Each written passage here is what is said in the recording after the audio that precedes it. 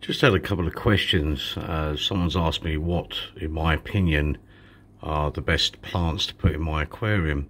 I'm gonna make that what's the best starter plant, and I would have to say for my two favourite plants to get you started is that one there, which is anubias.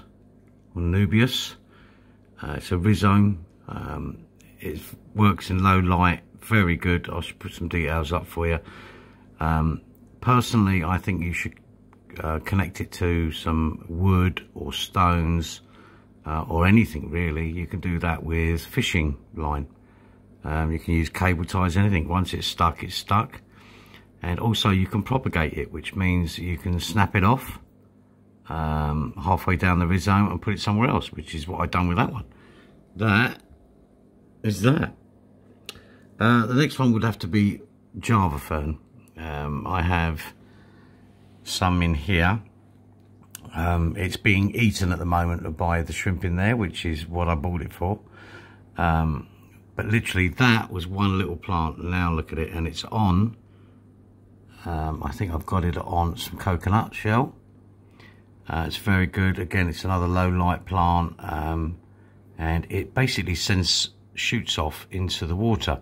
I don't know if you can see this here. This is actually loose of the main plant now, and that will basically disappear off into the aquarium and do what it needs to do.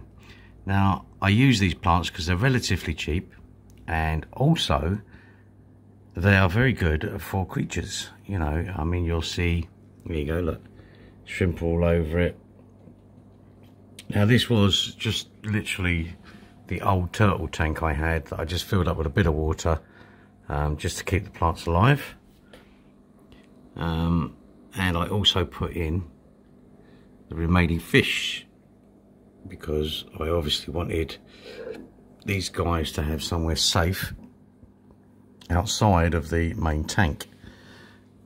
Now, all these plants, you attach them to something, so you don't need special substrates. They range in temperatures from 23 up to 28, which is basically anything for fish. You can put them anywhere, literally. That's a moss plant, which is Christmas moss. But once you've got these guys going, there's the miniature version there. But I would say go for something like this. Now, at the moment, as you can see, there is blackbeard algae everywhere.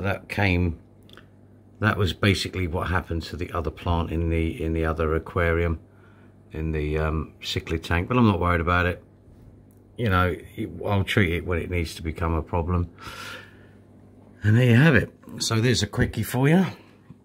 This is Caribbean Sea Eco Complete.